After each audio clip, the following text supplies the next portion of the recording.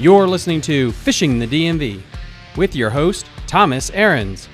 Fishing the DMV is brought to you by Jake's Bait and Tackle, located in Winchester, Virginia. If that doesn't get you jacked up, I don't know what will.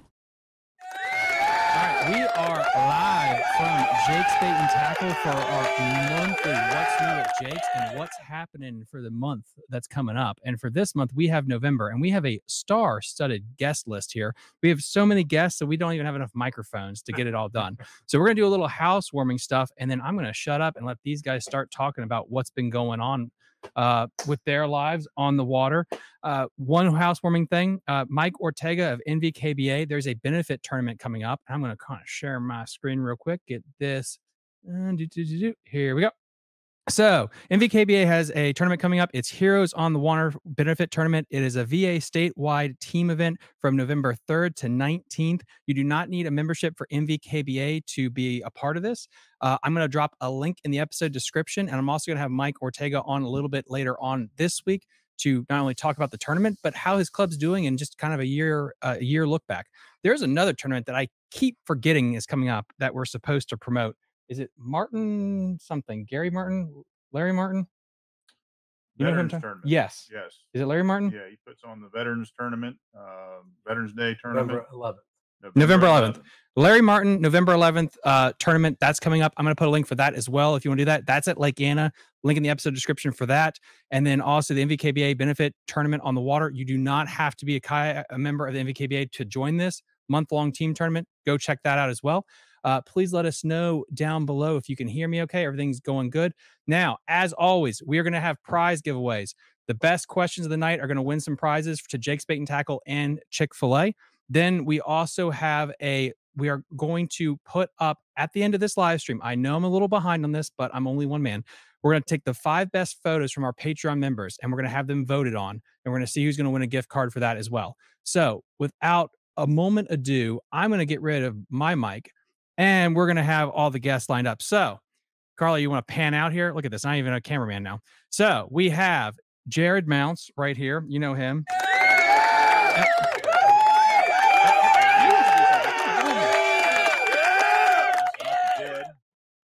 Oh, yeah, I forgot. I'm Uncle Jed tonight for the hospital. We're at Beverly Hillbillies, guys.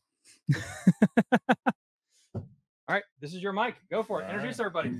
Scoot out here and just hold on to the comment section. Got Lonnie Connor here. How's everybody doing? And Jason Ford. Good evening. And these guys, West Virginia coach today. West Virginia. Yeah, Mountaineers. There you go. Go Mountaineers.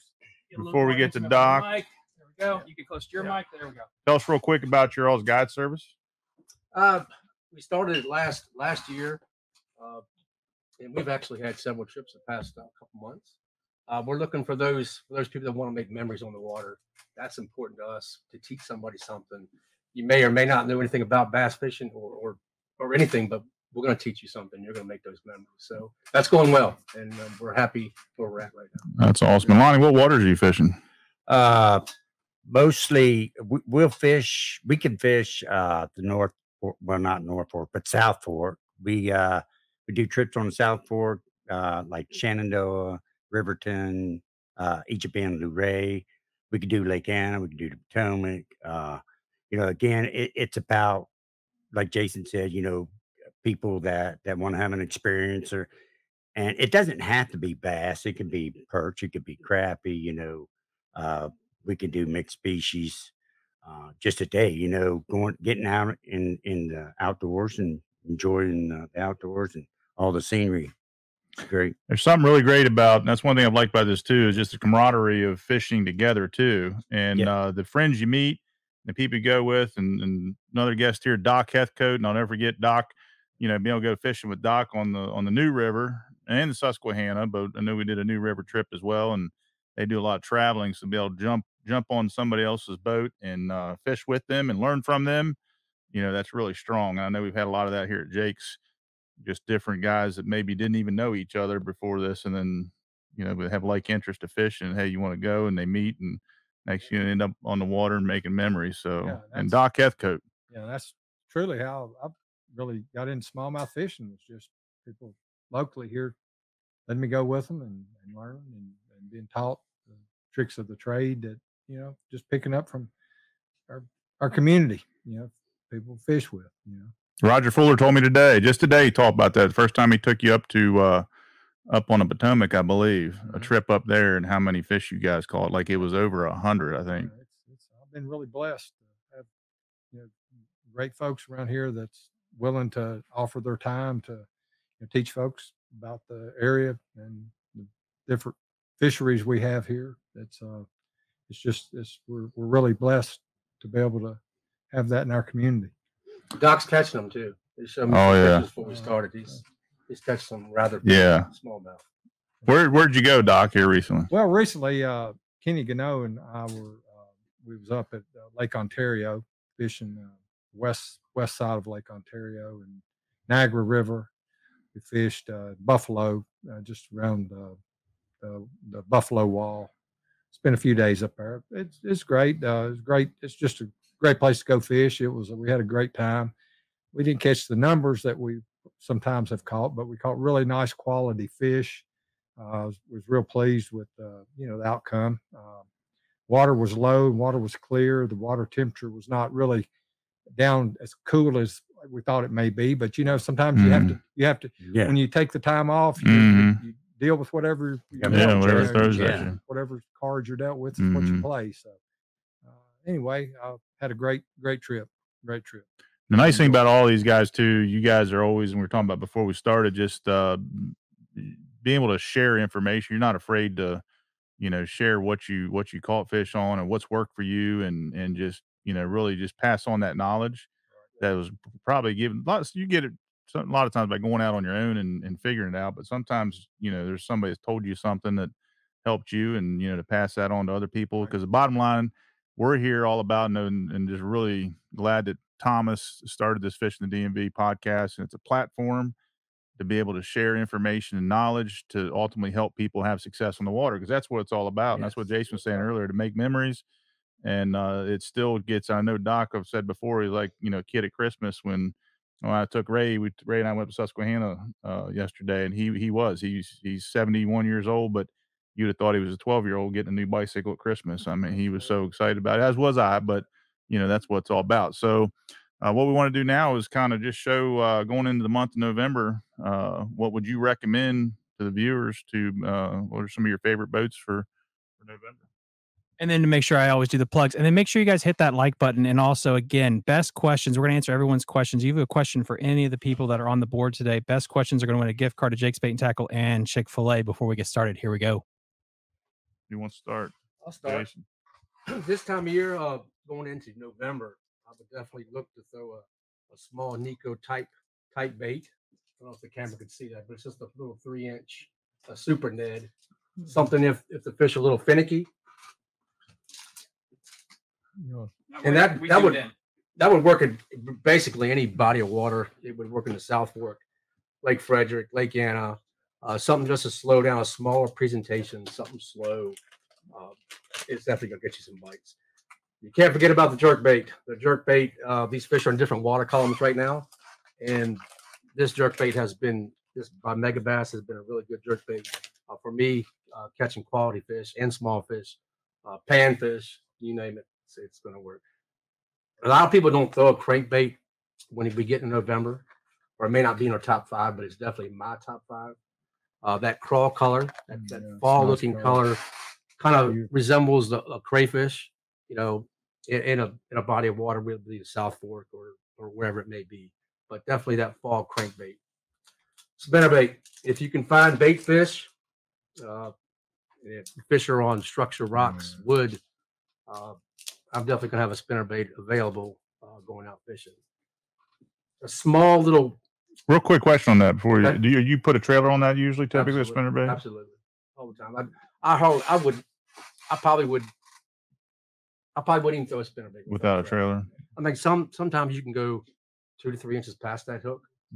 Some people throw cheater hooks on the back of their spinnerbaits. I typically don't. But I always throw a trailer. There's always some type of trailer on there just to give it that more action. You can trim it closer to the skirt. You can leave it hanging over the skirt. Just that vibration, you know. So that's what I do. Do you trim your skirts, Jason? You know, like this time of year, cut them a little shorter.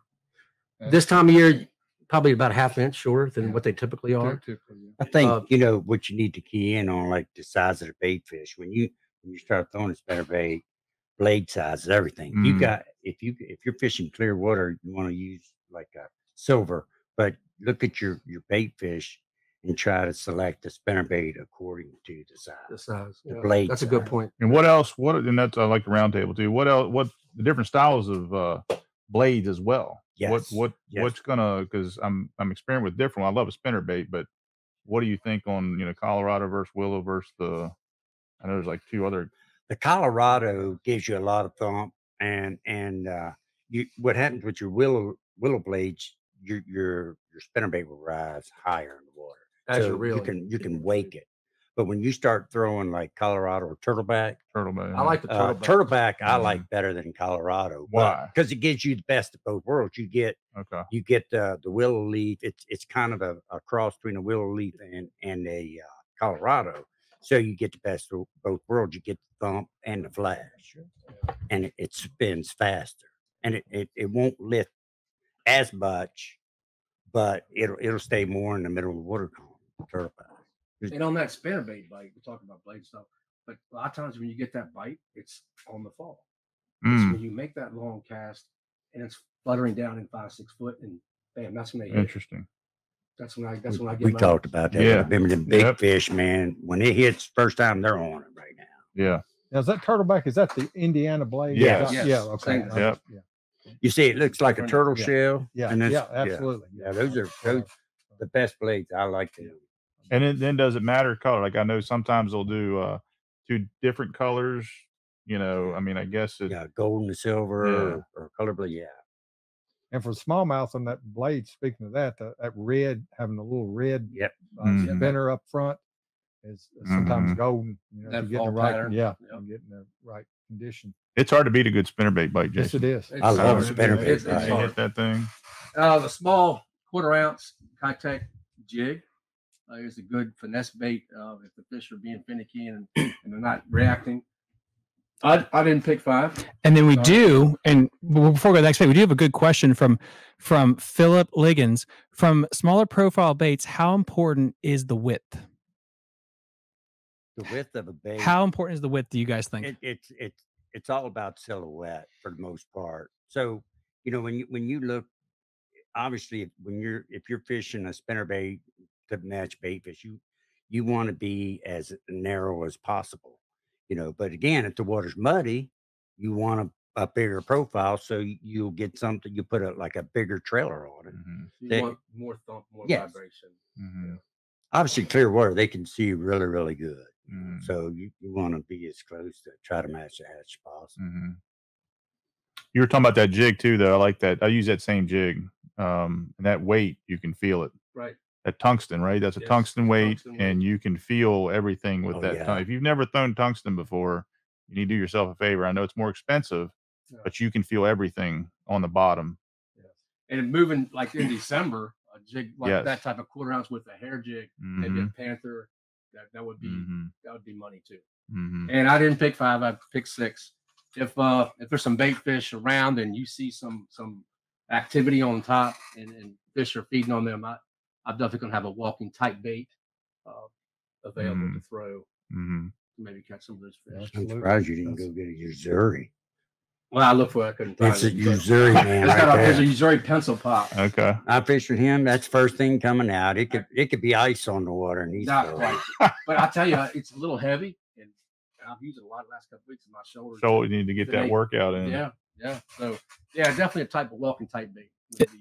And then we have another question here for our fantastic panel from Beaver Hall. Also, huge shout out, boss, for finishing second place yesterday at the Butch Ward tournament. You think this is a weird ass angle to read that at? Hold on. You think I might be crazy, but I've won tournaments in 40 degree. That's why he's here. 40-degree water temps on a nail-weighted fluke. Right there, Let yeah. it die to the bottom. Is that that's the hover stride, the whatever? Is that the same thing? No, it's like this, and then you put a nail in the head of it, and that thing it'll when you do it in the river, because when the water starts getting really, really cold, that a lot of bait fish die, and they'll do like that, and they'll just when you put a nail in it, it just speeds it up, and it gets to, and you can fish deeper water with the nail in it. Yeah. The other thing about the fluke too, like you can fish it in all levels of the water column. You can even bring, like you were saying earlier, bring that thing to the top, let it twitch on the top, absolutely. and or let it get down deep, and or do nothing, and it still works. Maybe spruce up the tail a little bit with little chartreuse. Yeah. Your money. Your money. Absolutely. Who wants to go next? Go ahead, Doc. Well, all right. I'll just kind of get to speaking of the spinnerbait. If we could get some rain and some water in the rivers, especially if we get some good color to the river, and even muddy, don't forget your spinnerbait.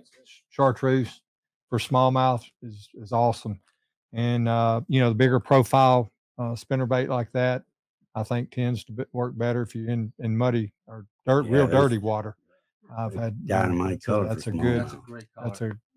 If you get some stains or some muddy water, that's definitely got plenty of flash. Yeah, that'll get you. And then thinking about this time of year, you got thinking your bait fishers. Basically, you're gonna have two schools of thought there. You're gonna have your small bait fish, and then you're gonna have your large bait fish. So you either go small or go large. And of course, the mega bass here, they got the 4.2, and you can actually even use something larger, the 5.5 inch, if you're on the right water, or you can use the little 3-inch like Hasdong shad.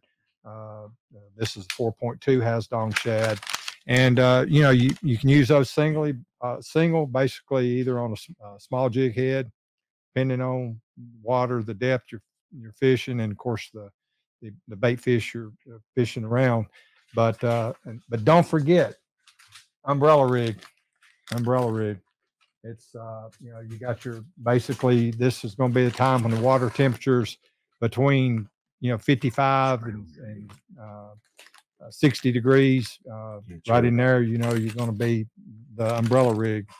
So Brian Brown just sent me a picture. He was out Sunday up at Lake Holiday, and he's only thrown the Mob Junior. It's the first time he's ever thrown it. Third cast, he thought he had a monster on. He had a 2-pound smallmouth and another 2-pound largemouth on the same cast. One cast, two different, took same time fighting over it.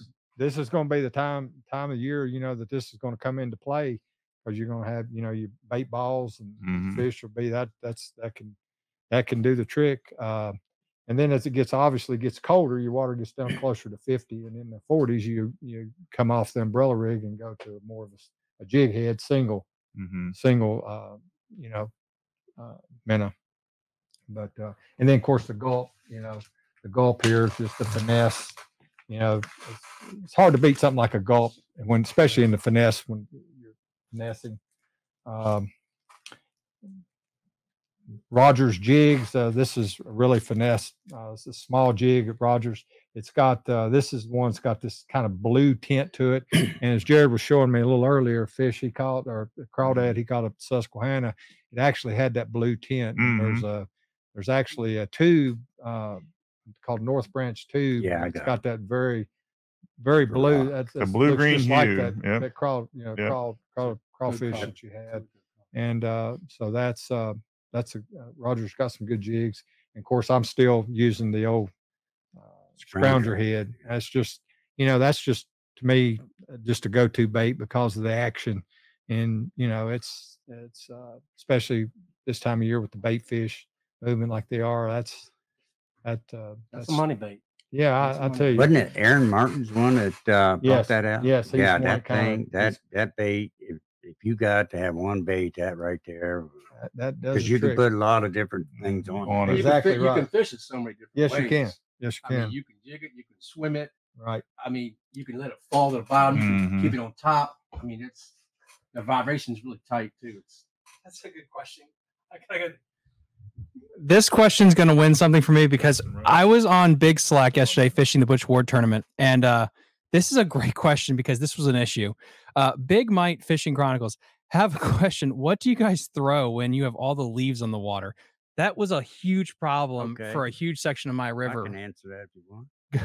So when it gets to that point, if you take like when it's a bluebird skies, if you get like where the leaves are piled up like that, those bass are those fish they get under for shade, you know, to keep because the eyelets, bass don't have eyelets. So, you know, when you're fishing something like that, obviously anything with trebles is gonna but like that scrounger head he just showed, you can actually fish that. Of course the leaves are gonna be through the whole water system, top, middle, and bottom, you know, but when it gets like that, I usually try to focus on bottom baits like nets, jigs, you know, something heavy that'll push through the leaves and get to the bottom. Yeah, when you're fishing heavy leaf like that, don't worry about so much where your line's going into the water. As long as your bait's below the leaves, you're fine. Don't worry about what's going on top, right? Just that feel of your bait. Yeah, absolutely. It is a time of year too where like even that I don't know how many hook sets I've set on a leaf because it does. You can feel that too, and you think it's you actually watch the leaf. Yeah, it'll if you get a bite or a hit or whatever, that leaf will move. So you know the biggest thing is you just have to focus on using baits for the bottom. Right. Single hook. Yeah. Another question or two. Justin Rush says, "Where's Jason Ford's costume?" But you said earlier I'm a West Virginia coach, so coach. Got my apparel on. I mean, wrestling coach, basketball coach, he's football coach. I mean, I'm dressing up for prior Santa Claus. Just call me Chris Kringle. Yeah, I'm working on it. And we got. I'm gonna just start. All right, so I'm going to start giving away some gift cards here. We're going to go David Williams. You just won a $5 gift card to Jake's Bait and Tackle for the two-parter. I think this is a good one. So we're going to do both questions first, and then we can get the answers from our panel. Part one is there a certain condition, whether it be watercolor or sky, when the painted blades work best? And then the follow-up is also, when do blade baits come into play? Blade baits usually come into play when the water temperature gets below 50. 50 and down, all the way down to freeze out. Yep. Those blade baits work. Excuse me. All the way through. What was the first question? What? Oh, the first question was when do painted blades on a spinnerbait play, and then blade baits? Do you throw them, and when do you like to throw them? Spinner baits, painted blades. I rarely will throw them unless I got a good heavy stain on the water. Now these guys might be different. If that water's fairly clear, I'll stick to the silver blades, maybe silver with a gold. A lot of people, what's coming now is the copper blade. I've been throwing more copper. Copper. The fish don't see a lot. And the copper's really starting to turn on pretty good. But for painted blades, usually I'll fish. It's got to be pretty heavy stain. A nice little plug for Chris Kendrick. When I did the Smalley video, Hidden Gems with Travis Eden, I got copper spin tail blades from him, so I could actually put that into my Ned rig every now and then to get a little flash. But you can still get copper if you get custom. Sometimes on the painted blades, of course, you have the colors just like we showed a minute ago, like chartreuse or whatever. But y'all have seen the blades where it actually looks like a painted up like a minnow. Yeah. You know what I'm talking about? Yeah. Now that, of course, when the fish are, when the minnows are, schooled up and this and that kind of blade would work. Yeah, you can use them right along with the silver. Yeah, and the gold, exactly. Yeah. Then you have hammer too. You have the hammered Yes. texture too. That's been common. The spoon. Right. Had a guy looking for one of those today with a spoon too. But Yes. that's also another. There's so much out there. I bought a couple of them, those textured spinner baits, and I've been using one for K9. One thing about the spinnerbait, you try the gold or the silver or the copper. If it's not working, never hurts to try one with the painted blade. Yeah, Right. I mean, Absolutely. If you're not, if you're fishing in grass or the edge of grass where there should be fish, something ain't working, go to one off the, something different. Just try it. And another thing too, I was thinking earlier when you're talking about spinnerbait, that is another one where if you let it get down in the water column, let that thing don't always start it right away. Let it sink to the bottom and then slow roll. Just keep the blades turning. Different times of year, try different speeds. You talk about water column. I always talk about working all three levels of water column with different speeds too, maybe before you change out, because a slow roll, especially the Colorado blade, down deep sometimes, especially in the summertime, maybe not so much now, but You're gonna think this is crazy, but about 20 couple years ago, I was throwing spinner baits on Anna that were an ounce, and the blades were like that, and I was throwing them in 20 to 25 feet of water, catching bass. Yep. They were huge. I still got them actually. So let it sing. I mean, a lot of times too, we get out there and we want to automatically get on it. Sometimes being patient and just letting, like you said, fluttering down too. And I love the story of the guy, 2 4-pounders in a tournament on the Susky. He's watching and those bass is trailing back. He didn't know what to do. He was getting close to the boat and he just killed it. The thing fluttered down and they went down and looked at it. They'll pick it off the bottom. Absolutely. So change it up a little bit. We got 2 more. We got 2 more. Go ahead.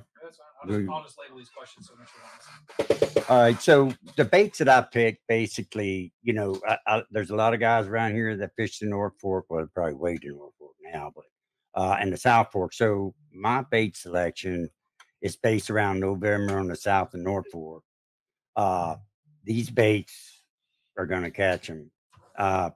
This, you know, Roger's jigs, I've been using his jigs for years. He makes a hair jig.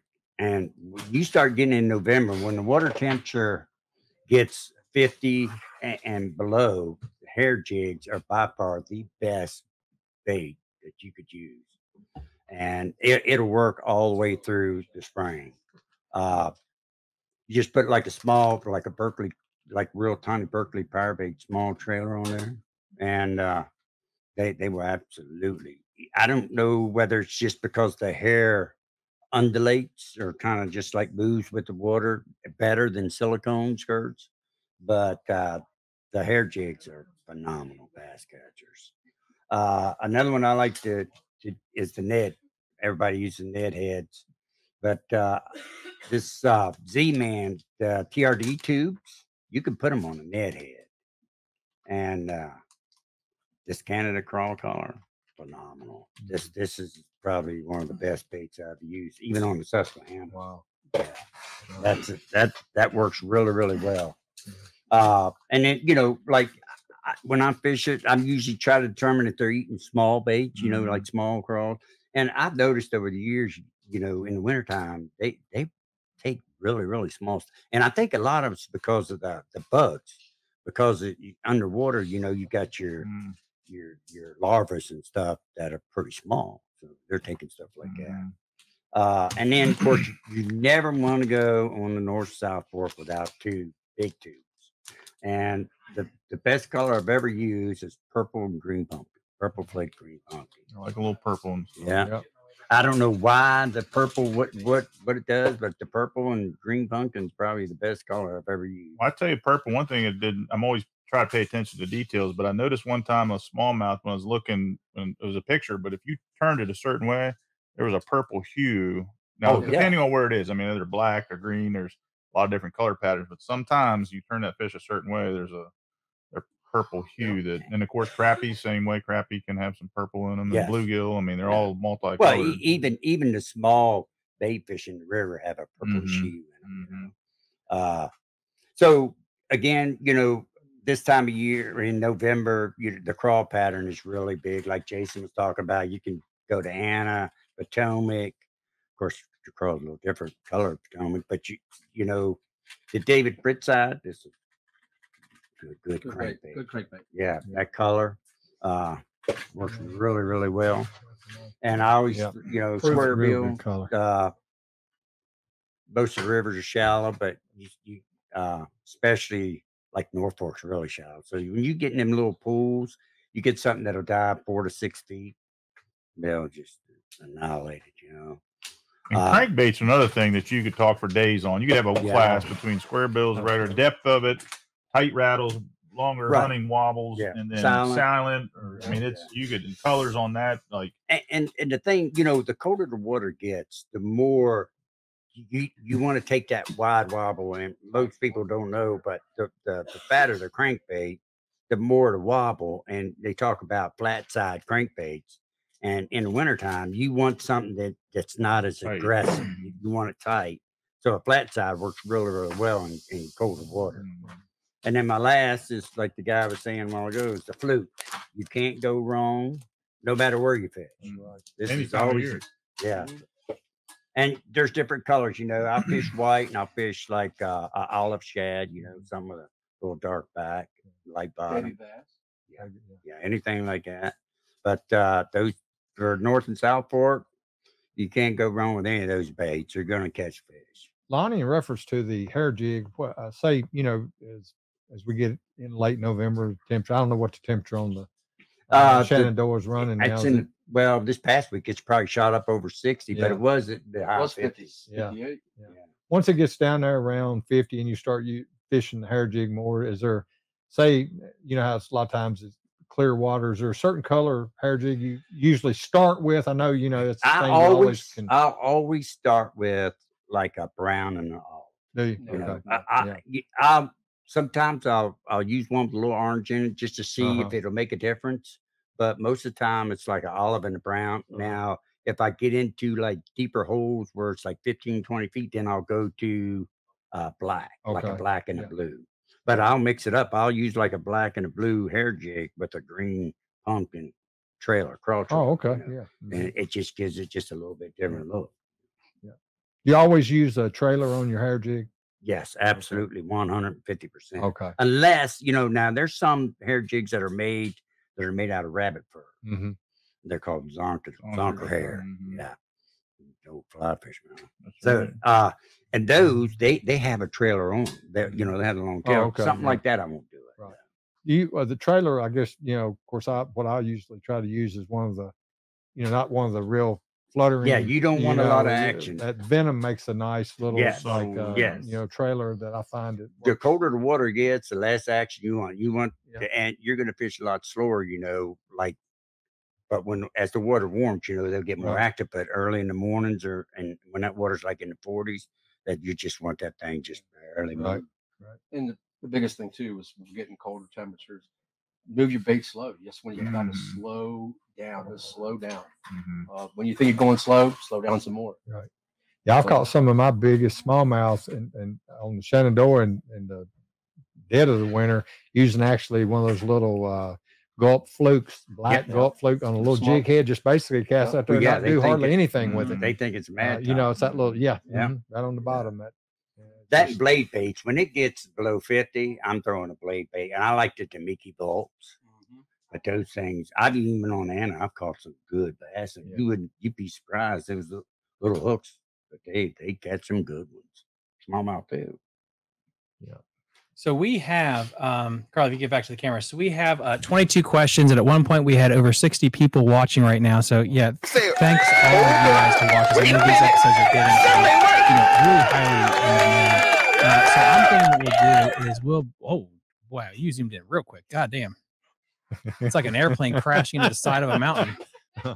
I mean that's Brian Henry. This will actually be Beverly Hillbillies, not here. yeah. So we'll go this one. So Brian Henry said, "Is this an episode of? Is that Hee Haw? Hee Haw of Hee Haw?" That's right. So we're gonna blast through my baits real quick, and then what we're gonna do, guys, just for executive time, I'm gonna do a Patreon only live stream tomorrow. We'll talk a little bit more about in depth of the tournament stuff for tomorrow, just in case we don't get to it tonight.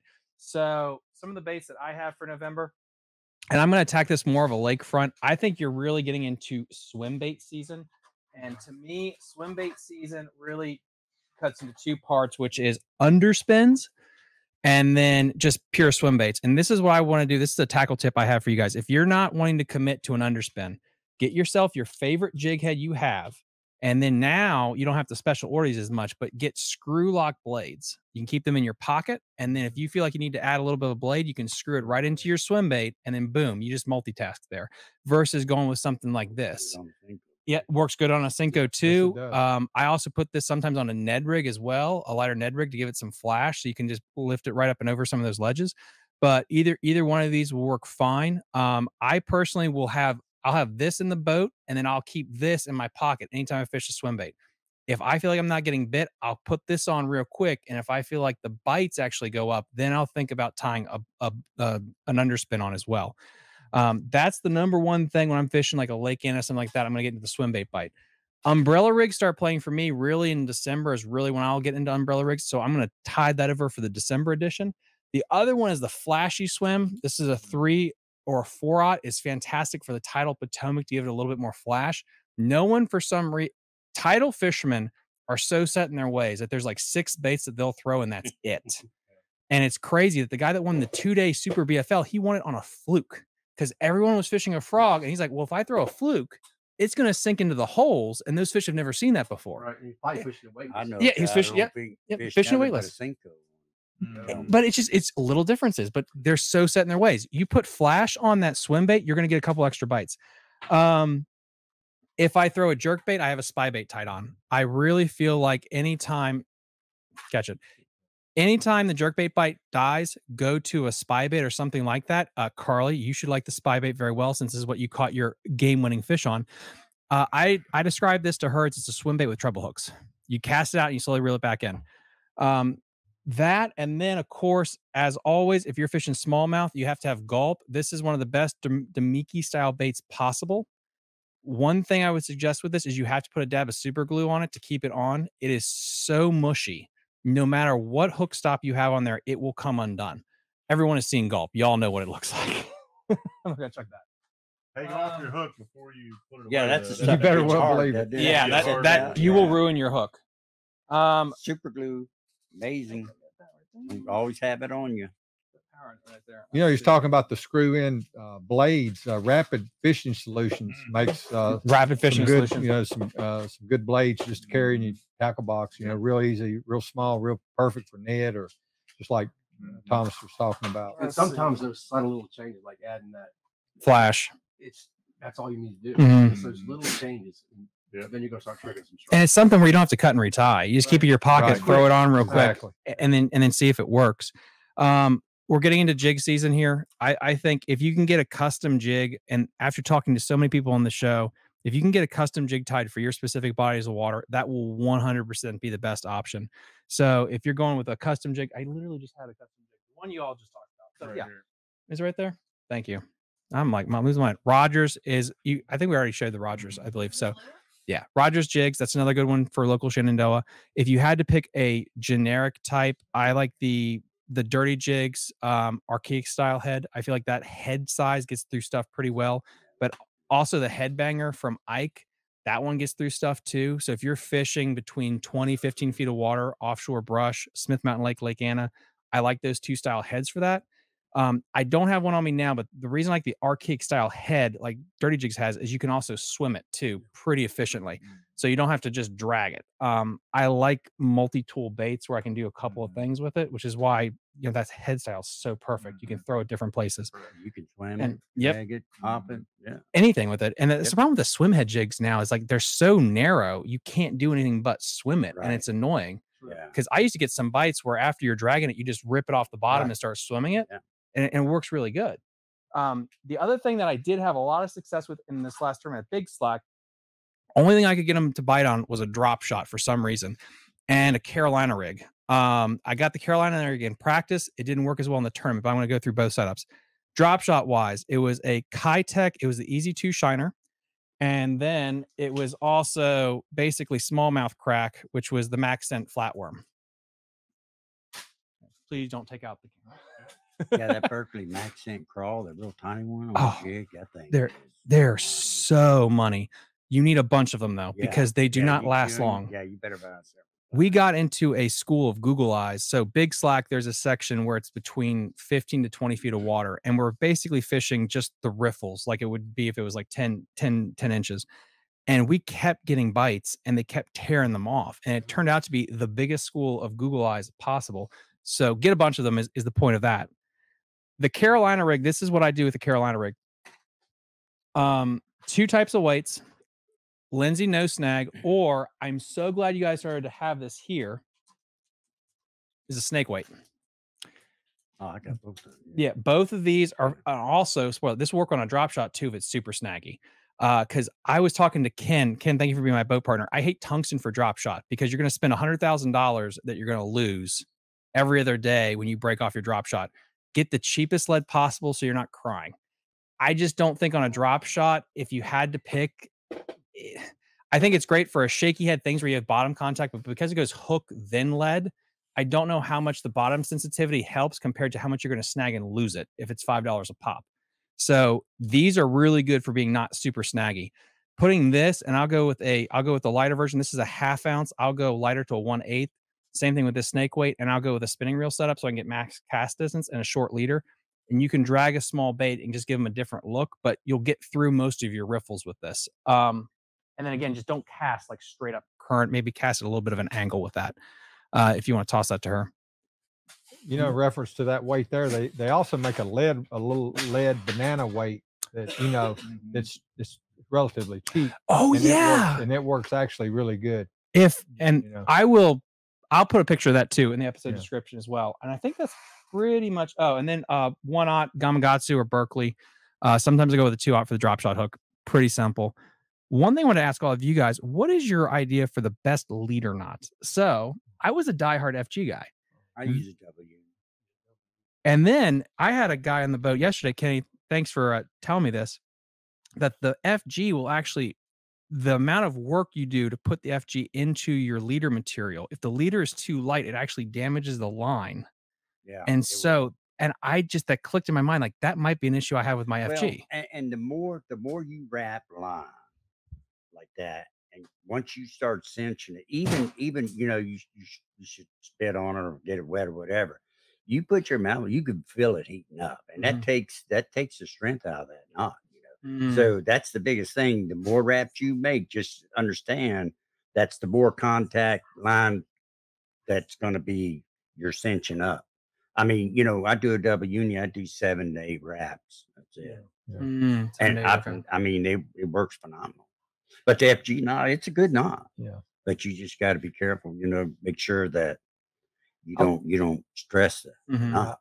I like the FG knot due to the fact that you know I can tie that thing. And you can't hardly separate it from the line. I mean, it's good. It's an excellent. I mean, you know, in reference to that, I mean, and basically, I mean, it's worked for me. I used to use the double uni, but I can get it's a little more bumpy. My eyes got bad, so the less I have to wrap and tie, the faster I can get it done. Yeah. I love the FG still though for my swim bait rod. I'll go braid to a fluorocarbon for my bigger swim baits, and what I like is on the bait caster, it goes straight onto the spool without a problem. But when I got down to 6 and 4 pound test, I really started to be conscious now of if I'm too aggressive when I'm tying that FG, I'm going to have a problem. What you got to do with that FG, if you're using that light line, you got to do a lot more wraps. I mean, you got to do, you got to do 25 or 30. I'm serious, because when you're using, if you're using 8 pound to 10 pound, 8 pound fluoro or something like that to 10 pound braid, it's really, you don't have to do as many wraps. But you get down that 4 pound test, if you don't really do the extra wraps, you'll pull it right out. It'll happen. With that lighter line, you will slip. Yeah. You have to just do a lot more wraps, but it'll hold. I mean, I tell you, when I was this past week fishing up north, I was using 4 pound test on 8 pound test braid, catching 5 pounds, and I was catching 5 pound smallmouth. Never had a break You can do off. it, as long as you don't have a lot of wood or something like that. Up in Susquehanna, the rocks is your biggest enemy. Oh yeah, I mean, as long as you check your line, and you can catch them on 4 pound test. And that reminds me too. Make sure jigs or whatever you're using, make sure you every so often check it too. There's nothing. Oh, you got to check that, and the thing breaks. I'm like, better there than on a bass, and then retie and just get in the habit of retying, and also feeling up your line, because I did that too, and I felt it, and I went, and sure enough, so cutting up that line, because like you said, those rocks and the smallies are taking you across those rocks. So are you getting them shell beds and hang up? It's easy to forget. Fluorocarbon's abrasive is resistant to a extent, but still, you always want to at least like a foot or two up, just like you said. And then what I started to figure out, and I could be completely off with this, and then don't worry, guys. I know we got like 10,000 questions. We're gonna get to them here. The size of your leader is so important because of the stretch. The more stretch you have, even in fluorocarbon, the less it's going to damage your knot, versus if you have 6 inches of leader and then you set the hook. And so what I started to do with my drop shot setup, because and you guys know, and you guys are going to know this on the Patreon stream, I broke off a big one because I was drop shotting on 4 pound test, because I kept cutting down and my brain is like, I probably should retie a new leader, but I thought I could get one more out of it. I like 10 to 15 feet of leader. So when I cast, and if I set the hook too hard, I have that extra cushion. Like, it's almost better to have a little too much leader than not enough. I don't think I ever used less than 6 foot, 6 or 7 foot? foot a leader. That's big. Like when it's like right now the river's really clear. I went up to 10 feet. Oh, Wow. Yeah, because I use braid on all my spinning rods. Yeah. And it's braid to floral. So, you know, in the river, I mean, the water's so clear and it's low. So they see it, you know, they see it really well. So I've gone to 10, as much as 10 feet, and it makes a difference. Yeah. You know? I always use at least 10 feet. I'll go up even more at times. Yeah. You break off too. If you do break off, on the Susquehanna, I don't use for like 6 feet because it never gets more than 6 feet. Yeah, that's right. Yeah. Plus, if you get snagged and you pull off, if you have that much, you can get the leader into your reel before you break. Right. Which I feel like you're going to get so much of your leader back if you can get that. That's important too, to be able to get it just a turn or two into your reel. That makes a difference. I mean, I know a lot of people talk about 16, 18 inches, but I'm a big extra. I use that long leader. What's your all favorite leader material? Actually, I don't think we talked about that. I really like the Seaguar. I use Seaguar a lot. It just works. And I've used Berkeley and all of it, and the red label. I like the red label. Red label's really good. Yeah. But I use Seaguar most of the time. Seaguar? Yep, red label Seaguar. Seaguar. I use that FC leader line. Have you ever used that? Sniper line. Mm-hmm. I use Sniper. I use Sniper Sunlight. They came out with a new product that I'm gonna try here. Hopefully, Sniper line. It was ICAST this year from Australia. It's from Sunline, but it's they took the fly fishing. They took the fly fishing thought process where it starts at like 15-pound test and it tapers down to 8. Oh wow. And I think that I don't know if it's out yet or not, but as soon as it is, I'm gonna try it. Okay, it's out. Yeah, I'm gonna try that because what's it called? It's tapered. It's actually fly fishing. Years ago, early fly fishing, they made their own leaders and they would tie knots. You know, so your first leader would be like 10 pound, then the next section of it would be 8, and that's how, because it had to be tapered. So now they've actually came out with tapered leader that you can buy that you tie no knots, just straight. Yeah, it's tapered down to whatever test you want. Taper. I'm going to speak words, ladies and gentlemen. Taper face leader, the FC only leader. Thing I could see about that is how much it's going to cost, and because obviously if you break off. As you break off, yes, it's going to get thicker. Yeah, eventually, you have to change it out. Then you're going to lose what you're going for. See, in fly fishing, they have a tapered leader, and then you put the little section onto that. Yeah. So that's the only thing that breaks. Right. Oh, okay. So it's fly line to leader to tip it. To tip it. But it's 2 leader knots you have to tie that. Yes. Yes. 1, 2. Okay. 2. You tie one to your fly line, which now they got the loop knot thing connector, and then when your leader, if your leader's 9 foot, you always put like 1 or 2 foot of tippet on. So that's what you tie your lure to, your fly. The tippet line. Yes, the tippet. Especially if you're talking about when you're talking about a brook trout in that, the native trout in that stream, and you're talking about crystal clear, and so that's even. I mean, you're really now you could still use, like if you're doing stock trout or something, and it's a stream and good fast moving, you could just use regular, 2-pound test tippet. Right. Leader, yeah.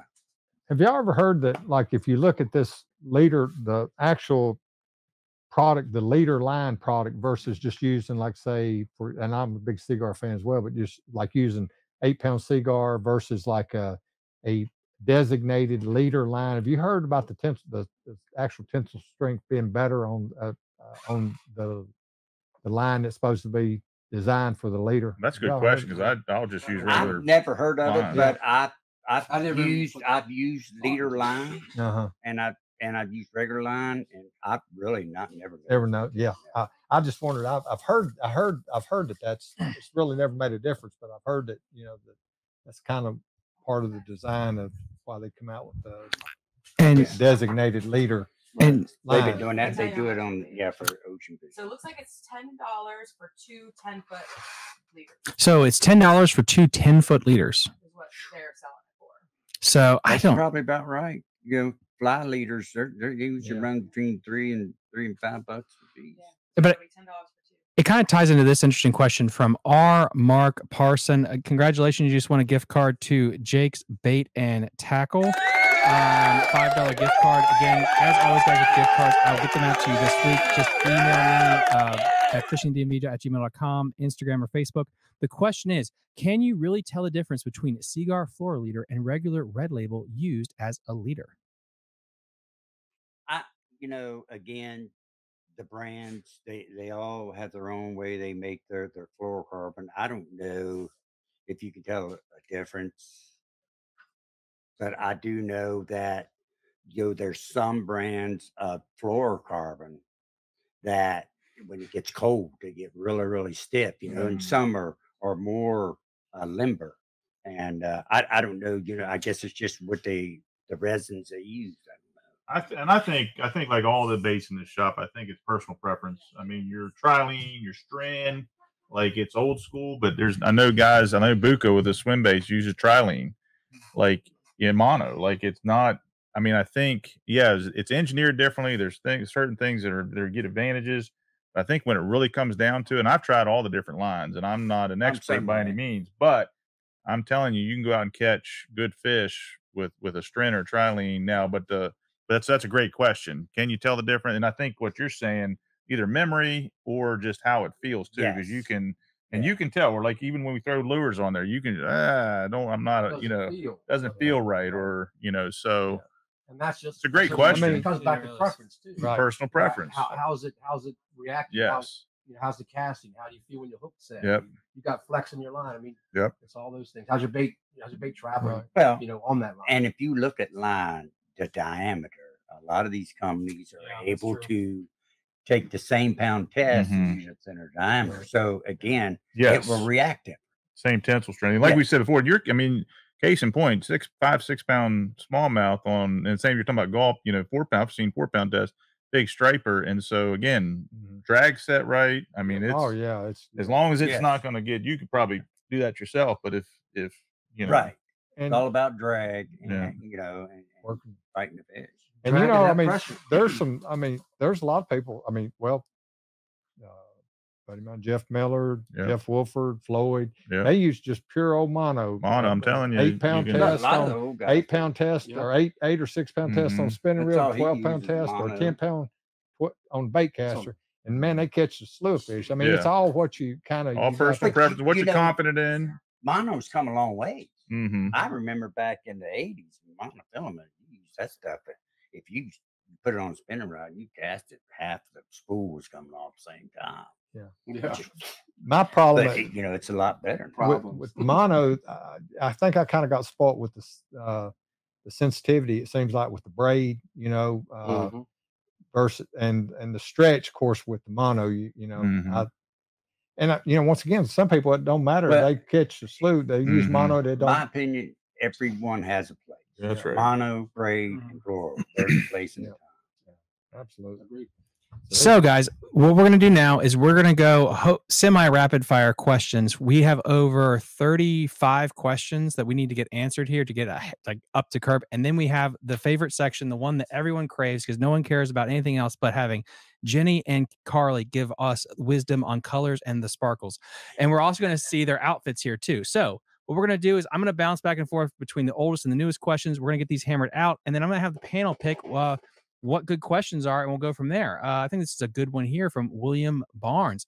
In fly fishing, tapered leader came out in the 1980s. Sunline's products just selling it for spinning and bait casting. Yeah, it's taking a different market and they're rebranding it.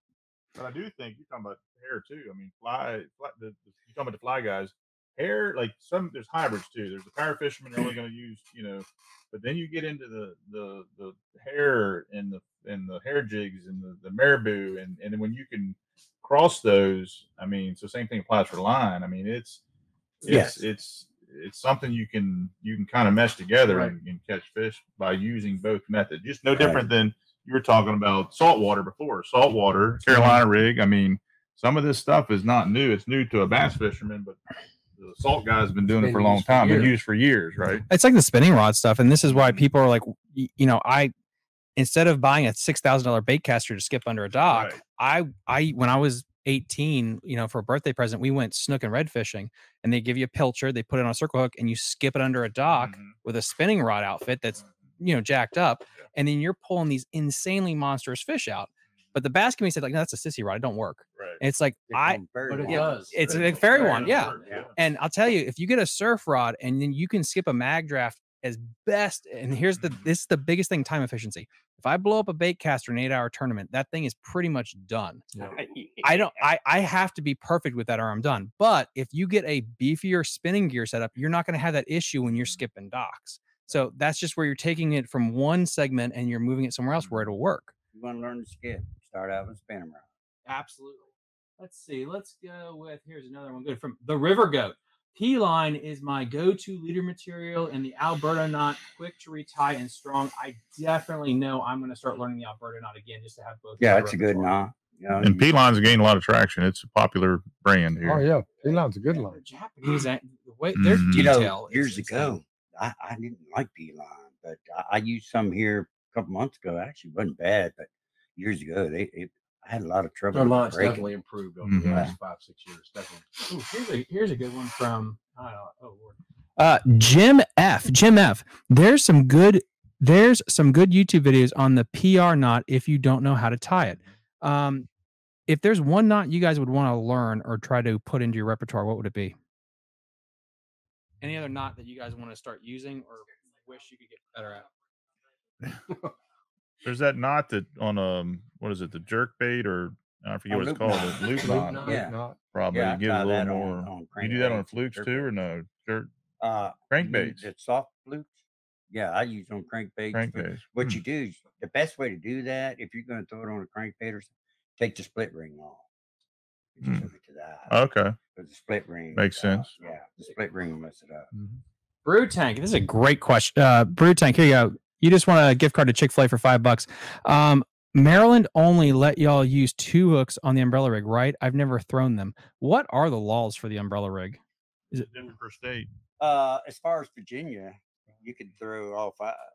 I mean, I think Maryland's 3, maybe. I mean, don't quote us on this, but there is different. You got to know your Yeah. state regs. yeah. And That's each what you state gotta is different. check it out. Yep. They will check you on That that. rig came out. You Oh, can use yeah. like 10 hooks on that son of a bitch, and one cast, you're done for the day.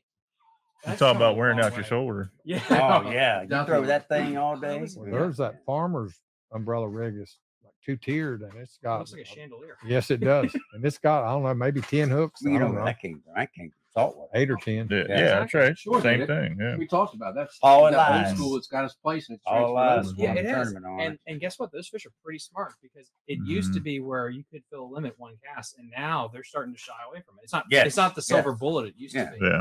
Yeah, they get accustomed to it. You know, Paul Elias won that tournament on it, and it just went spiraled out of control after that. Everybody was using Mhm. That's something I said. It's like forward facing sonar too. Like so Big Slack it's basically Egypt bent on steroids. It's massive, and they are getting used to forward facing sonar. Yeah, I've seen that on his. I'm starting to see it like when you would come up to them and you'd shine it, and I swear to God they turn. And so the bigger ones specifically, you hit them with that beam, and How all far of you a seen sudden, that happen? How far out? I'm seeing it if it's under 8. 35?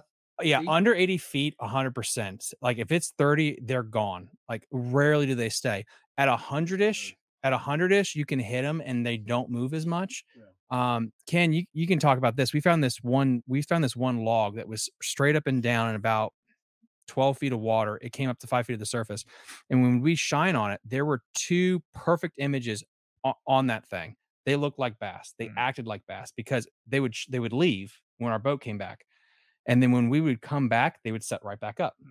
And then I threw a glide bait out to see if they would follow it because thought like it's crappie, that sucker's not going to follow us. They followed it, pulled them off. They stayed off, and then they go back to the tree. We thought it was a bass. When I got within about 80 feet under, pointing at them, they would just move off. We'd leave, and then when I cranked that thing out to 120 and I tried to stare at them, I could see that they were still there. So I don't know if it was my troll emitter or the forward-facing sonar, but if I stuck them, as I got closer, they just started to shy away. It was so weird. So I don't know how that's going to change fishing. Well, I think like deer are the same way. Like they're curious too, though. So they might go away, but they're going to still come back because they don't know what it is. They're going to check it out. And I think fish the same way. They're curious. Oh, I yeah. think so. Oh, yeah. I think you're right. And it might spook them, Yeah. even if you throw in. People talk about, you know, soft entry and stuff. But even if you spook them, they might be skittish, but they're gonna turn back around because what was that? And they're gonna come back and they're gonna check it out. So Yeah, I think it's going to change a little bit. Yeah. I think it's going to push fish shallow.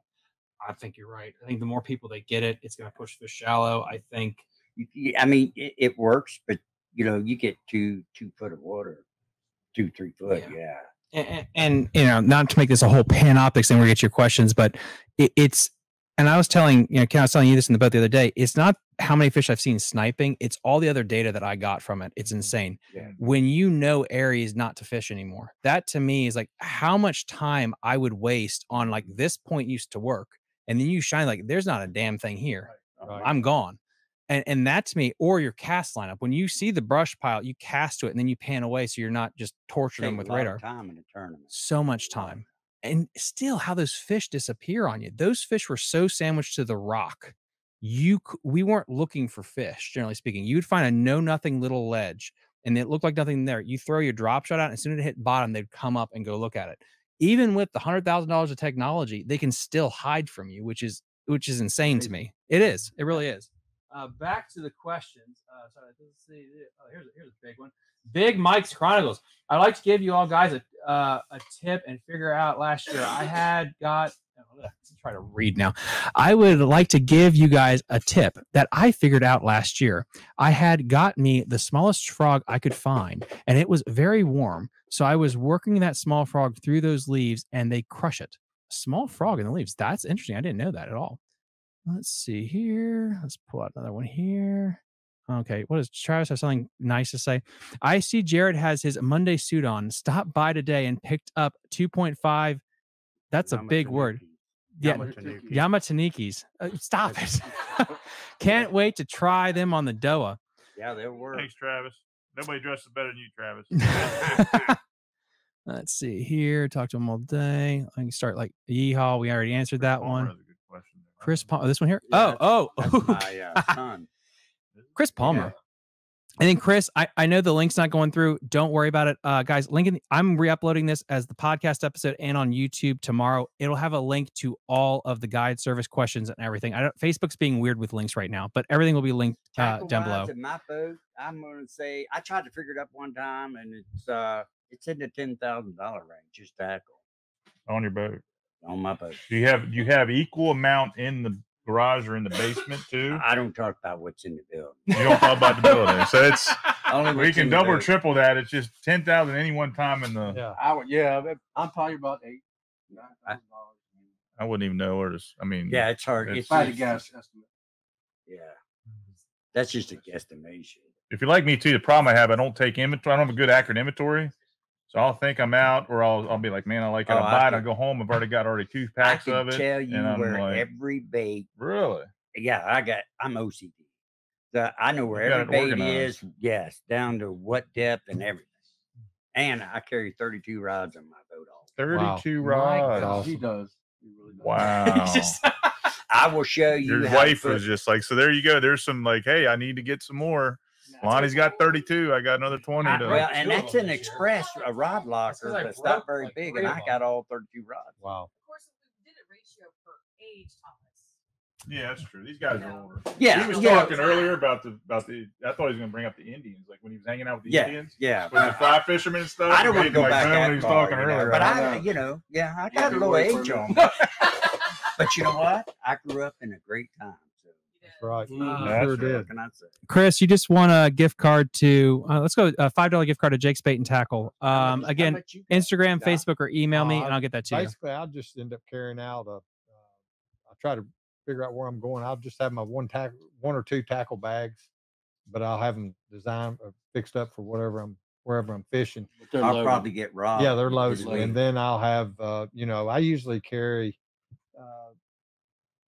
8 to maybe 10 rods.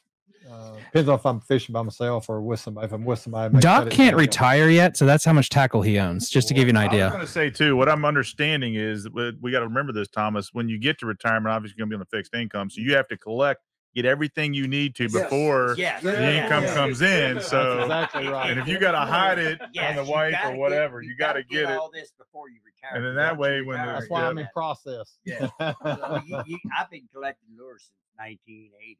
So I used to, when I fished tournaments, I started fishing tournaments in 1980. I would go to a tackle shop that was on the lake, Yeah. and I made it every time I went in, I made it a thing to buy at least 2 lures. Okay, I gotta ask this question. Okay, in your life since the Indians, what is one lure that you will never sell? You might not use it, but you just want to own it. I know what it is. That I have or Have or one, either or. one lure. I've got a storm lure. They don't make anymore. It's crankbait, Crank, yeah. and they stopped making them in the early 90s. You probably don't throw it anymore either, It's do the you? one where the Oh no, I bought extra when I Oh, got did them. you? You got plenty? it's Yeah, the one I'll- with the underbody's worn so bad it got cut in half because the hooks were. But let me tell you guys something. If somebody tells you you can have one lure in my box, go to the box and get the one that is the most beat up Yep. lure Yes. he's Yes. got. Missing an It's got a eyeball. line right that Yeah. one is the one that's called the most. Yeah. And then that's what you, yeah, that's true. Yep, it's true. Yep. It ain't gotta be pretty. No. It would be a crankbait. Yeah, I got one. I got some worth a lot of money. All right. Okay, we're getting through these questions because we already had 15 new ones come in. My goodness, we are live. Yep, we bounced up to like 45. We're back down to 35 people. We got Jerry. You say this question. I typically fish the South Fork of the Shenandoah in late spring.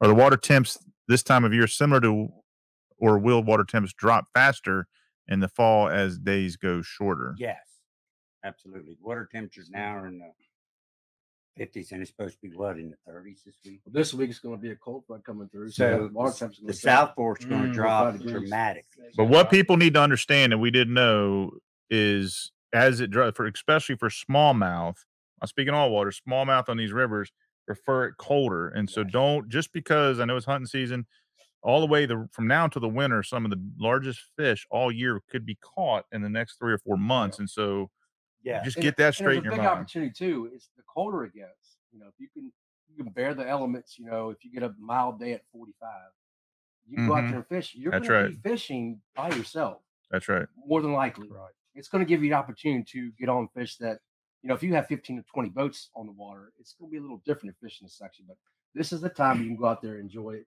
and slow down. Yep. And you can catch some really And good quality's better. Yeah. Yeah. I was on Riverton in March this year. The water temperature was in the 40s, and I caught that smallmouth. It was 5 pounds, 5.62 pounds Yeah. on a hair jig, and water was. I caught fish 39-degree water on Riverton. Yeah, absolutely. Smallmouth.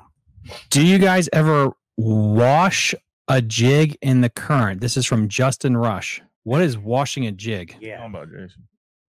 Probably Justin, just what do you casting mean by it. that? What do you say? Yes. Probably right, Lonnie. casting it up and letting Actually- it wash. Let wash it down. wash down in the current. Yeah. What Oh, he's okay. talking about is it's the same way you do like a tube. When you throw it up, That's rush speed. you're letting Oh, it. gotcha, You okay. you keep your rod. You want to keep it just like coming on the bottom with the current. Kind of washed down. Yes. That's the same thing we talked about up there at Susquehanna. You throwing that Yes. dirt bait, Mhm. and just let it in the Yeah. rivers. Mhm. Well, that's kind of like just sitting still. But what he's talking about is you throw it up. Let Let the it current wash take down. it. Yeah, you keep your rod. You just want it to just kind of just stay with the current and just let it come down. That's a And great the technique. smallmouth. Yeah. When they That sit sounded like a it, mad they'll top sip it up. technique to me. Yeah. Well, you know what it is. That's another trout fisherman with Yes. the drift, Yeah. the right Yeah. drift. I mean, Yeah, because trout, Yeah. if it ain't the same speed as that drift, yeah, that's right. they won't even. That's look why, like you said too, even throwing out behind and letting the boat just drift. Yes. Staying the boat current drift will give you a more natural. Right. Presentation. Let's see. So,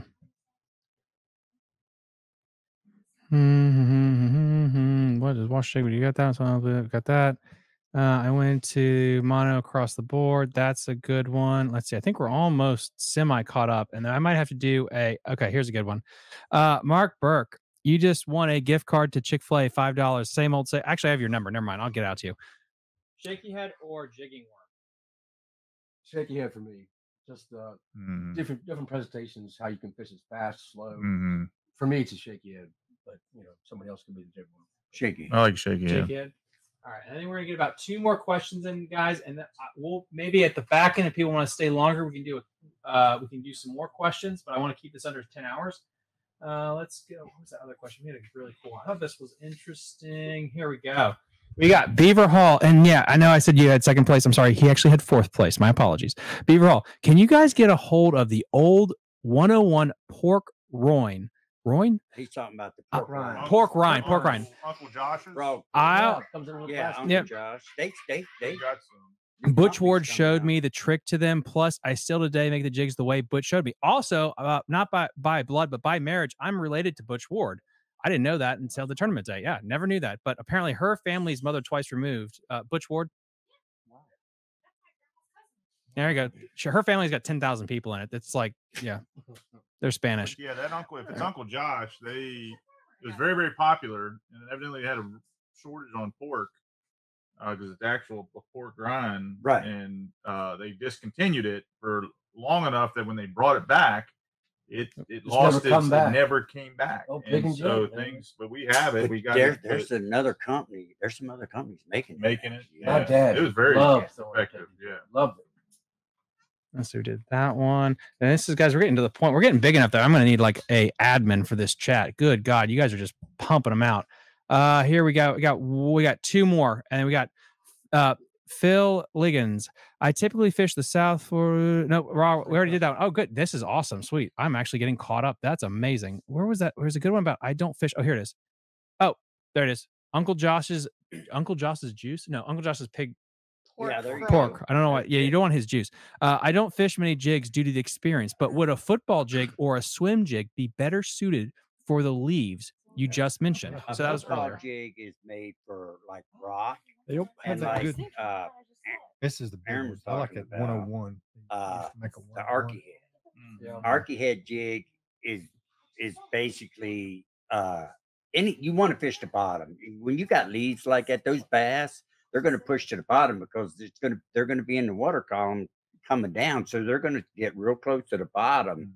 They're not going to be up in there and try dodging all these leaves and stuff. So you want to fish bottom baits. When you got a lot of leaves like that, that's the only way. Without pulling in a lot of leaves, I guess. I think we got, guys, actually, we did a thing. We got all caught up on the questions. That's amazing. So we just blast through 45 questions. So what we're going to do is, if you guys have some closing thoughts, if we get a couple more questions, and if you want to stick around and answer them, great. But Carly and Jenny, you've been sitting around here, and Cole. Oh, why not? Good. There we go. That's the defeatist attitude I want. Yeah. So guys, don't worry. We'll have them back on to do some closing thoughts. We're just going to switch it out so these girls can go home. Thank you so much. Again, guys, please hit the like and subscribe. Really helps out the algorithm. And again, this episode will be uploaded tomorrow. Hopefully, sleep I don't need.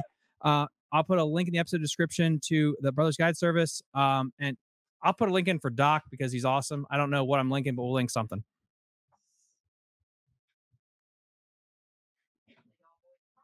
And also huge shout out to Doc for winning the costume contest. That picture will drop tomorrow. It's pretty awesome. Let's see. And then while we're segueing here to the new group, and then Carly, if you could like put that camera on me real quick. That way it gives you guys the ability to get set up. And with the magic of Hollywood, as she zooms in on my face, you won't see all the other chairs. Perfect. Up a little bit more and then brighten that bad boy up a little bit. I know this is going to be hideous. You guys are not going to really like this here. I know. You're looking at me like, oh my gosh. What the hell is even that? Yeah, so guys, tournament went, while you guys are setting up, I'm just going to be talking just to keep things going here. Yesterday, I got to fish the Butch Ward competition. And again, first of all, huge shout out to Cole and Ken for winning the Butch Ward. That was absolutely... What the hell is even that? That's what I'm saying. Curtis, Cole, thank you. You did really good. You guys won 8 pounds, 15 ounces. That place was really tough. It really was. I was, for some reason, expecting a little bit bigger weights, but that's because I started to listen to the doc talk way, way too much. And I heard people in practice saying it might take 10 pounds, 12, 13 possibly to win this thing. And it really didn't. It fished extremely tough. I think the top 5 had 8 pounds, if I'm not mistaken. I don't have the data out in front of me. We were managed about 5, which is for my first time fishing there in the winter, guys, granted, this is my first year fishing big slack at all. So I have a pretty good understanding of the summertime bite there. I have no idea how to fish that place in the fall. My plan is tomorrow night, I'm going to do a live stream, Patreons only. We're going to go through detail about that tournament and how that goes through. But what we're going to do now is we have the segment everyone waits for. No one cares about the Basson brothers or Doc or Jared. What they care about is these people's opinions on colors. And so what I'm going to do here is I'm going to go turn the camera. We have the Legends. I'm going to get the camera set up for these.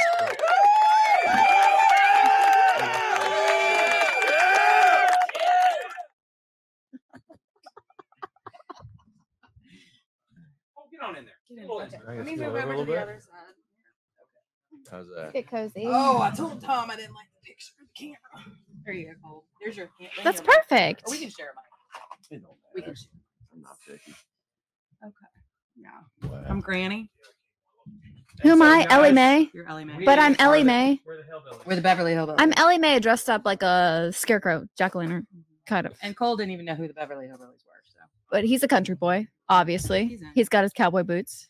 That's right. He's ready to rock and roll. Me too. Look at that. Oh, you can't see. Yeah. All right. Who's first? Cole's first. Cole's first. So this is our first time bringing Cole on. He was a little nervous. We said he could join us today. I started. Anyway, so Cole's going to tell us about his favorite baits. Yeah.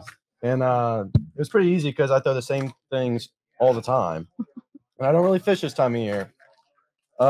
First off, End torpedo. Just do one thing.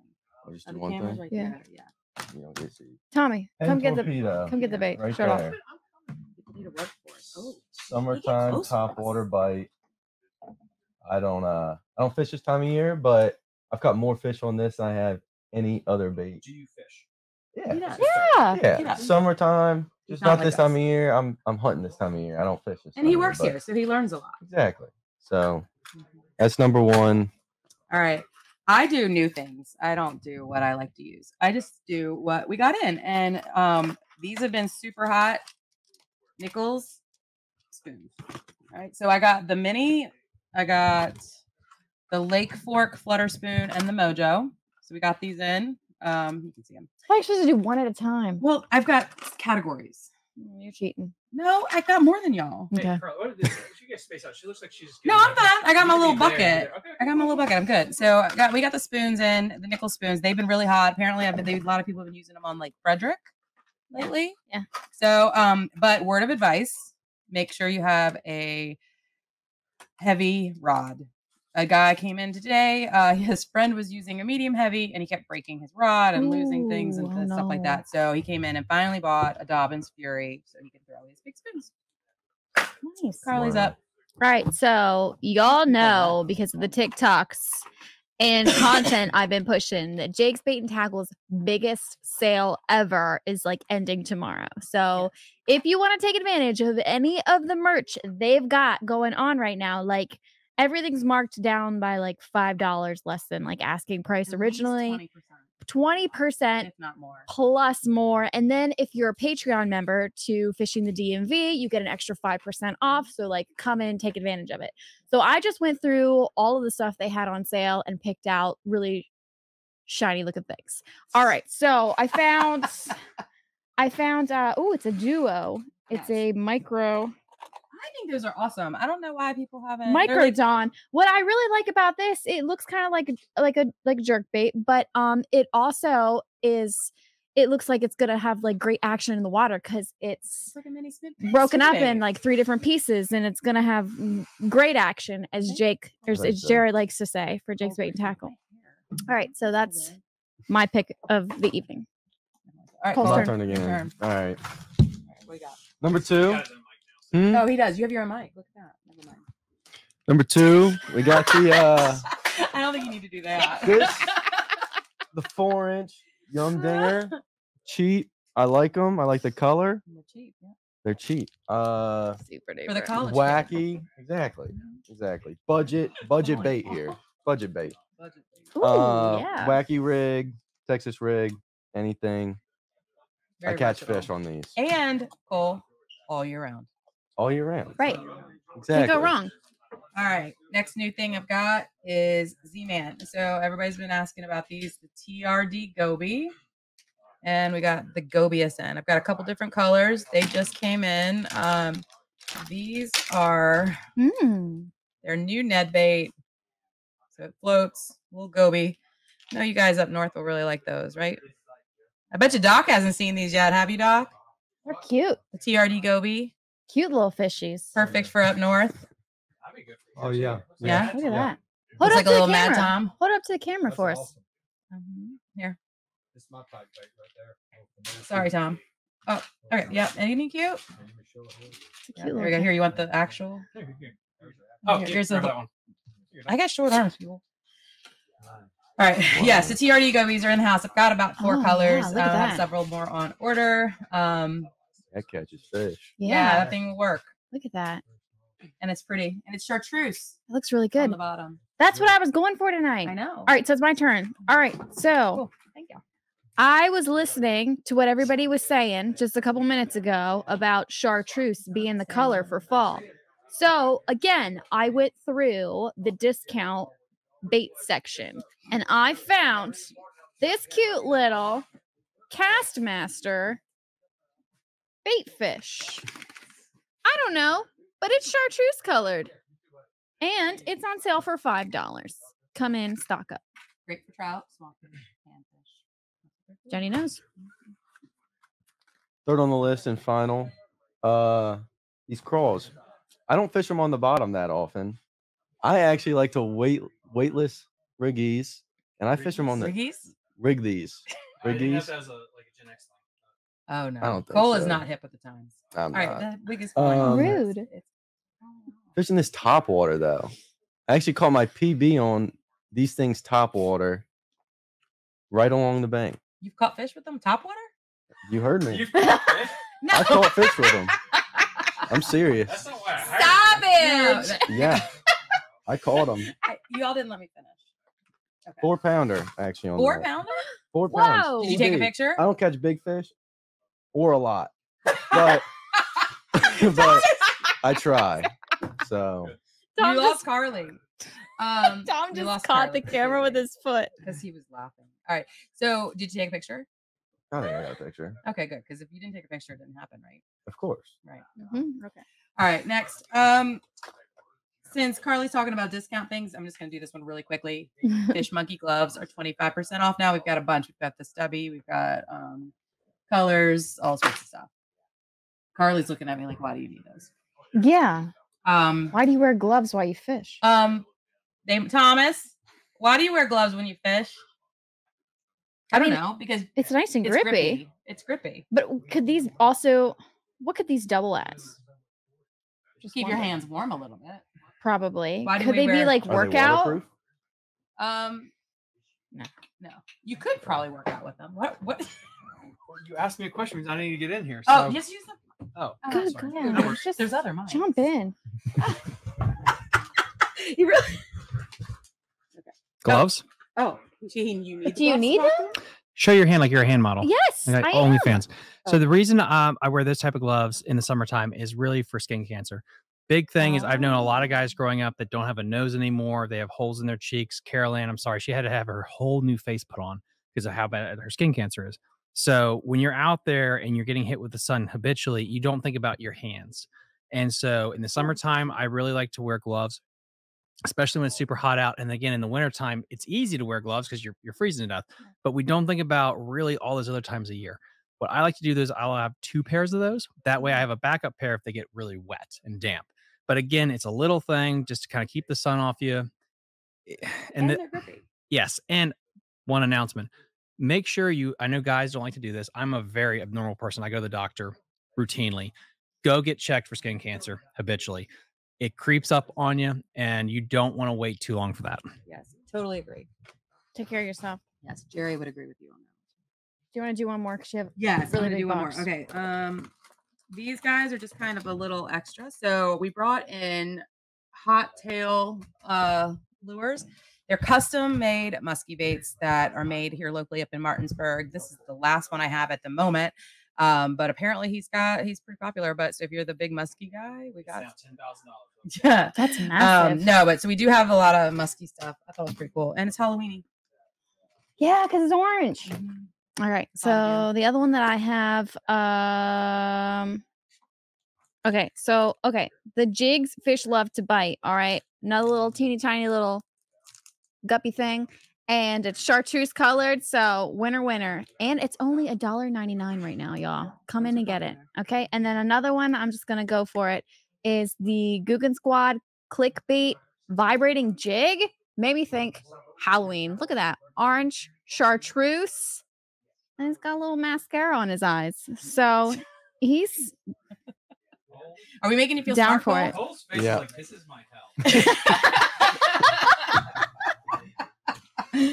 Oh, he's used to it. He works at Jake's Bait and Tackle. It's all right. So Oh yeah. your turn again. Yeah. Okay, my turn. Okay, next thing that we just got in, that people are super excited about, and we used to carry them a long time ago, but then they were just having problems. But they came back, and they're amazing. Dirty jigs. So this is the guppy jig head that people are saying it's really good for forward-facing sonar. You can use those for that. The Matt Allen tactical swim bait head, we got those back in. The Scott Canterbury shaky head, told that they're amazing and the best there is. And then right now I have 2 jigs from them, the Luke Clausen compact pitching jig and their California swim jig. So again, different colors, different sizes. And they are now new at Jake's, right, Cole? Did you have to put these up? Yeah, I priced them. Yeah. Put them up, priced them. Cole is Whole getting 9 much yards. faster at his pricing. Nice. All right. Tommy. We don't have anybody commenting. People are like leaving us. We must not be as entertaining. We still got today. 20 people. Yeah, we do. Oh, 21. 21. Hey! Well, this is what we learned with women here. It's my turn. Oh no, we're not. So what you got? Cole's too young to drink. Oh no, I mean you two. It's my turn. Oh, us two? No. Okay, fine. Yeah. Ask a Not- question, they'll take a shot. Ask a All right. question, they'll take a shot. Your turn, Carly. Fine. All right. So my last picks for the night. I don't know. I really like the dark sleeper. They speak to me on an artistic level. They look like cutest little fish ever. And I found a pink one, and then I also found a chartreuse and purple one. And they are only $5.99. One's a 1/4 ounce and the other one's a 3/8 ounce. And you can compare to the Gobius. Yeah. Look at them. They're so cute. I love how Look the at guys all that. behind us when it comes time to see the camera. They don't care. So It's fine. it's all right. They don't care. Yeah. All right. Anyway, come on in. Great prices. All right. Last thing I want to talk about, unless you have something to talk about, Cole. I'm all out for Did Jerry tell you any jokes today? No, probably not appropriate for TV. Cole, hunting. Talk about hunting. Oh, you hunt. Talk Oh. about hunting. What do you hunt for? Have you caught anything yet? Ask I him mean, about his shot turkey anything hunting. yet? Look. No, sorry, that was me. I don't bet catch you- fish. I try to hunt. I sit in the woods. Oh, wait, you've been duck hunting. I've been duck hunting. Duck hunting. What was it? the That's meander? And special. you used to cook in it, too. Merganser. Merganser. Merganser. We've been Merganser. They're cute. West Virginia and Virginia. Can't be giving away spots, but floating the river, spooking them up. Pretty good time. Yeah. I think I'm like 0 for probably about 8 or 9 hunts so far for deer this year. Aw. So trying to get in the morning.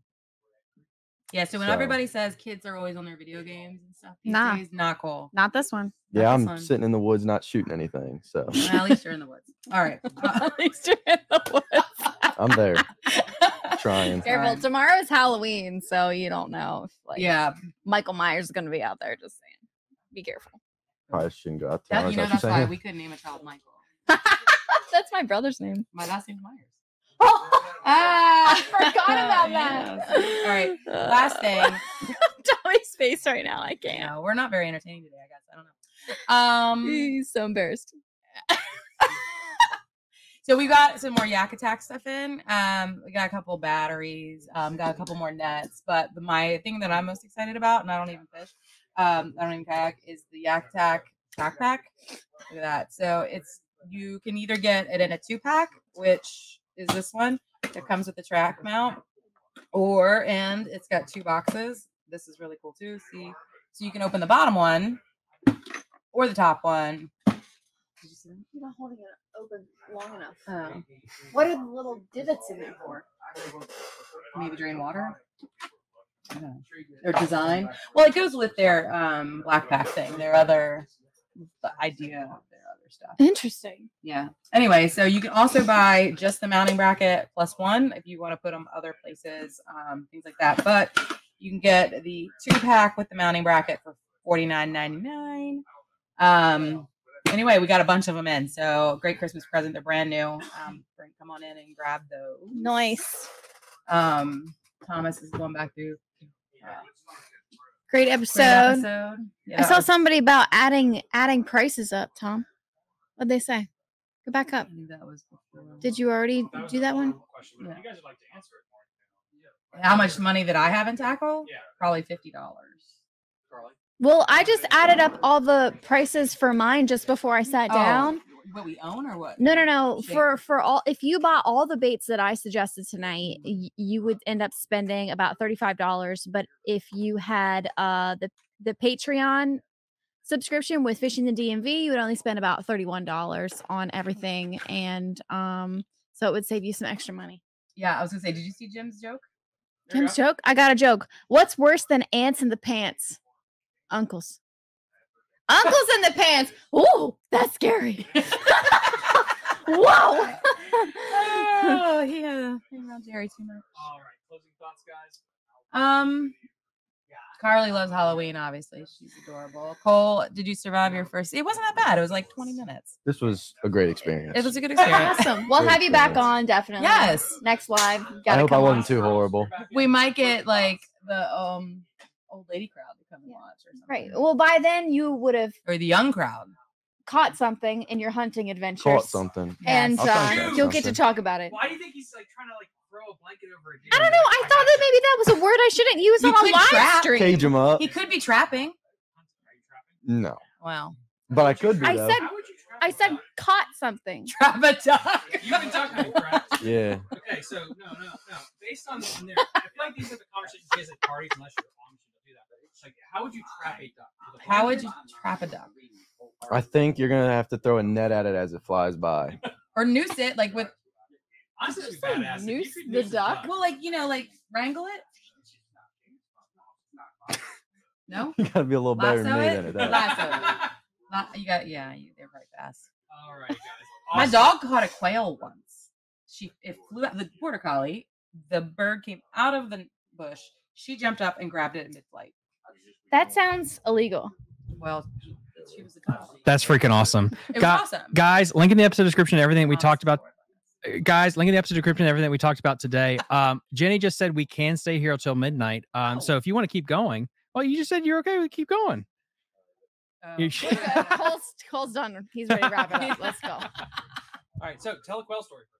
Oh, I just told it. Oh no, when we were kids, so we're walking down the bush started rustling. And the quail comes out of the bush, and my dog jumps up and catches it midair. And my dad yelled, "Drop it!" And she gave it to him, and then it flew off. Oh, she didn't kill it. She didn't kill it. Okay. She was a good hunter. Then She it brought wasn't back illegal. rabbits all the time. Okay. Good dog. Yeah. Guys, I know you can probably hear the background noise. Yeah, they're still here. They're talking. They're still talking. People would fish. rather talk to them. So But Do you wanna- any closing thoughts, guys? I don't have any. But no, okay. The sale goes on until tomorrow. Cole really wants you to come buy the stuff because he doesn't have to put it back then. I would greatly appreciate it. Yeah, we're gonna cut one of Cole's fingers off every day that this stuff doesn't. Oh my god. Oh, Call it. Expendable. Cole tolerates us. We'll They're call it- expendable. Did not say no to that. Nobody said no He's at all. got 10. He doesn't need them. He Everybody wants to was go good into with that business. idea. Well, no, he does have a lawn care company. Did you just say he doesn't need them? He wants to go into business. Yeah. Yeah, what businessman needs 10 fingers? That is He's got a calculator. Wow. No. Would you not condemn violence here? On No, we YouTube don't. channel? I value Cole way too much to cut off his fingers. He's the best type of employee. Affordable. All right, guys. Thanks for All right, tuning thanks. in. Make sure before you log off, give us a like. Come on. If you haven't subscribed yet, what the heck are you doing? The Let's show go. is not over. She's not. We're having closing thoughts from Oh. Jared and them. Oh, you're yeah. kicking us off. Don't log off. Yeah. Don't log off. But while we smart guys. switch out the seats, go ahead and like the episode this evening. We've only got about 20 likes thus far, and that's in a combination See, of we Facebook lost, but we're losing and people YouTube. crazy. And on YouTube, there's only about 5 likes. So come on, people. If you what give the us heck are 2 you more doing? likes, I'll kick the women off. Let's go. Okay, is that what you guys The want? guys who know what they're doing are We're coming already back. getting All right, kicked we're out. off. Sorry. Sorry. Sorry for being here. We ruined the show. Oh, I had one more thing, Thomas. Jared can talk about this. You can talk about it. Talk about it. No, Jared knows how to do it. Your new product. Tom's new product? Jared's. Oh. All right. Well, we you need got? to let us out first. Yeah. Jared will talk about the new core I don't product. know. If, I mean, I'll talk. You get it about all it. I don't know. fancy. It's got its own little display. One person there, one person there, one person there. I'll go in first.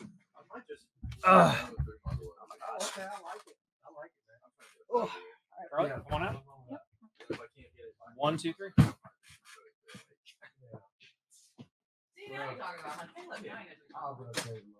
I got to come back down here. I love Stop. Everyone gets a chair now. This is nice. This week's gonna be a good week. Already did. All right, cool. This is gonna be a good week hunting right there. 3 ruts. Look at this. Everyone gets like that's amazing. Everyone gets a mic now. All right, you know what? Hey, let me. This is great. Like these sound effects now that you'll hear this in the episode. But round of applause to the girls. They're a little upset because last time they were the main tip of the live stream. I think that was because they were also doing shots for comments. But Jerry does not like that. Jerry doesn't drink, so we want to make sure we put a tamp on that. Jerry drinks. Don't miss drinking and I got these. I like these. These are great. Yeah, we were talking about. I was talking about the skin cancer thing earlier about like how important it is to do that. Check your face. Absolutely. I'm getting to the age, guys, where I'm going to be making my first appointment too to get checked out next year because very important. Yeah, well, thank you, love you too. But yeah, the fact is to make sure you get all that checked out. We had over, I think it was 48 questions, comments. We had 22 likes, and we had over 50 people watching at one time. Thank you guys so much for making that this is a really good show. I'm going to give just kind of the boring recap of what's coming next, and then we're going to get into our closing thoughts. Everyone have their piece. Our next live stream from Jake's, we're going to do the last Monday, as we said, last Monday of every month. So the next one is going to be the Monday after Thanksgiving. I'm going to make sure with Jared, we're good for that. That's going to be the December edition. We're going to be talking about what's coming up for Christmas time, what you should be fishing in December. And then next week, we're going to have a double feature. I'm going to have Tyler Heppel on. He is a guide at Lake Anna. He's not associated with Woods and Water. He's an up and coming stud. He basically cashes a check there at Lake Anna almost any time that he launches his boat for a tournament. And he's been doing all the Lake Anna fishing reports. So I'm going to have him on. I'm going to hopefully have Mike on for MVKBA. He's going to talk about the season in review. That is next week's live stream. The other thing that Jared and I had, and Carly, if you could go wide shot here, and drum roll with this, we just finished recording a really cool ass episode last week with Mr. Hallaker.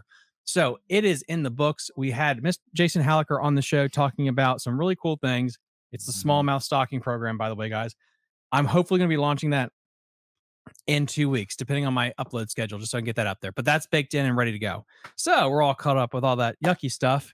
That was a great episode too. That had the hatchery. They've with the money they got from a lawsuit. They've got that up and running. Yeah, that money's being put to good use. Fascinating information. Yeah, that was a really, really good episode. Yeah. And I also loved, and this is just, it was a little thing, but the fact that Jason listened to all of our episodes and that he listened to the Odenkirk one. Yes. And he brought up something that was interesting where in the Odenkirk episode, Odenkirk made this interesting observation that we had grass carp in all these lakes.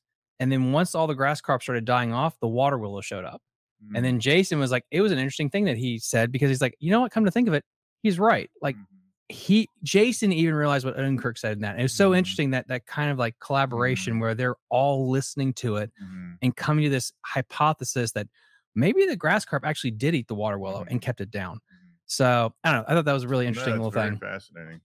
But I think you had something there that you have to show off, correct? Yeah, so there's two things. I'll talk about this real quick. We talk a lot about Ned rigs. The big TRD, big fan of as well. And with a little bit bigger hook and a weed guard here, fished on the bottom. And that thing will stand up. And that really, thing will really stand nice. up. Yes. Now, when you go to the smaller one, I just want to throw in something here real quick. the hooks. A lot of people didn't like the original Z-Man hooks. They were a thin wire and they would break on you. This style hook right here, though, is a little more sturdy. That thing is going to stand up. Now that's going to give you an exposed hook on a small TRD, the 2.75 inch. And I do want to talk to that real quick too. This thing, I could not figure out why these were so effective with fish and big fish and why they ate them until I put one in a minnow tank back here. Now that thing on the ground sitting down, anytime a minnow feeds, it's going to be nose down, tail up, and it's going to be feeding just like that. And if you're fishing on the bottom and it's doing this number, when they come along, they're gonna eat it up. But when you can also bring it up, if you jig it up, that 2.75 inch, you go back and measure those medium-sized minnows, 2.75 inch. And when I brought it up in that, you can't tell the difference between this and a minnow. So in my mind, it triggered, that's what, even though this looks so stupid to us, that's what the fish thinks it is. Now I want to show real quick, that's a exposed hook, real quick here. And you can do it on this, or you can do it on this little mini tube, also a Z-Man mini tube. This hook we carry here, just ask us about it. It's a Texas style. It's a Ned hook, but with a Texas style. And I would only use this on the Last Tech Z-Man products. But pull it through just like you would a Texas. And then once you get that Last Tech up over top, now you're going to be able to turn it just like you would a Texas. Bring it through. Okay. Now then just, pinch it like you would to make it weedless. And now you got a weedless Ned presentation. Now on the Susquehanna rivers with a lot of rock, you get hung up. This will, you could still possibly get hung up. I'm not going to say you're not, but you have less chance of getting hung up with that style hook. I'll give you a little tip about these.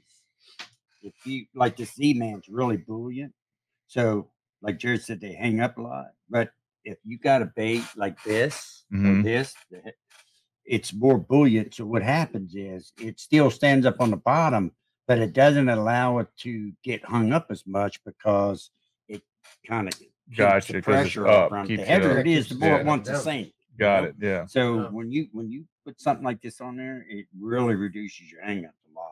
And the other thing you were talking earlier too, just real quick on that, you can drag that on the bottom. You can jig it. Yes. It doesn't matter. They both work equally well. Just have it in the water, basically. No wrong way to fish. No wrong way to fish that. And the next thing here too, now guys, please understand too, I'm not an expert on any of this. This, again, 90% of what's in here comes from customer recommendation. Hey, you need to get this. This is what's new. This is what's hot. I think part of the, the whole forward-facing sonar brought about this. It's core tackle, the hover rig. Now, what I think, and again, don't quote me on this, I'm not an expert, but I think the idea on your traditional weight forward hook style hooks, that's going to drive that down in this fashion, which is sometimes good. When you're doing that forward facing sonar, you want this to be horizontal presentation here. If you're scoping it and you're looking over here, the way this weight is centered along the shank here, it's a weight distribution, I believe, so that now you're going to keep that bait like this. Now it is true too, this thing will glide down or also kind of go in a circle down. And I know tube guys have talked about that too, depending on where you pull it out of the tube head. If you're close to the end or down here, you'll get a different fall on that. So, and the thing about forward facing sonar and using this, you can actually throw it, like on a spinner rod. And if your fish are like 30 feet out, you can throw it 40 feet and let it pendulum. Yeah, right. Keep pressure on your line and just it'll swing right down. Yeah. And again, I'm not, Thomas, that's not something I use. I do like the fluke. I ain't going to mess around with it, but I don't know a lot about it. I might be totally off on that. I don't know, but I know there's people out there that use it and know more than I do. I think what's interesting about all this stuff. So as you guys know, again, please try to, if you can, follow me on Patreon. We do Patreon live streams now where I kind of go more into the weeds about this stuff. I follow so many Japanese anglers on Instagram, YouTube. I don't understand the language barrier, but I watch what they do because those techniques are in literally 2 years, whatever they're fishing now will be over here to be hot. Everything they do is subtle and realistic. And so they have this new technique where it's basically it's a swim bait with not a paddle tail, so it looks like a fluke. It's super realistic, but they put a spin head, so nose hook it, and it has a spin piece in the front without a weight. And you cast it out, and you're just basically doing nothing but just creeping the reel. And this thing just does this light shimmy. everything they're doing right now is how do I make this photorealistic and just creep through the water column? And there was that angler, I apologize for his name, that did great at Lake Murray. I think he won at the St. Lawrence or no, it was St. Clair. I think he won at. Yeah. Yes. And he's doing the same thing. It was with, I think, that technique, but it had like a build soft plastic. So it would angle and just give that little shimmy. And he's got like 5 Garmin live scope. It's insane. He's giving all his fish cancer. Wow. It's insane. Yeah, he's got them all pointed. Yeah, he's doing a 360. It's insane. But then when he gets out there, it's all finesse stuff. But yeah, those guys. That's the reason I think that is because there's so many. And when the pandemic came, they got one lake. Fishing boom. Yeah, It took off. Crazy. Yeah, It So definitely got they people see interested so in it. much now. It's almost you have to present stuff that really looks close to real, Realistic. possible. Yeah. No, you absolutely have to. And this is why if you keep looking at all the tournaments that are happening right now, you're not seeing as many guys winning with like a big old bait caster flipping and pitching. Circumstantial depending on your lake, but when we have Odenkirk on, we have Halleck, we have so many of these guys from DWR, all these lakes are going to get clearer and there's going to be less cover in them, especially if there are certain lakes like Kerr Reservoir, Bugs Island, they have a 0 hydrilla tolerance, so they're going to kill all the grass. Well, if you have no grass and all the wood starts to rot away, it's going to be gin clear water that's going to be finesse, and more finesse is going to be playing. And BFS, for example, 2 years ago, I tried that out. I'm hooked. I think it's going to become more important in your repertoire to have 8-pound test bait casting setups.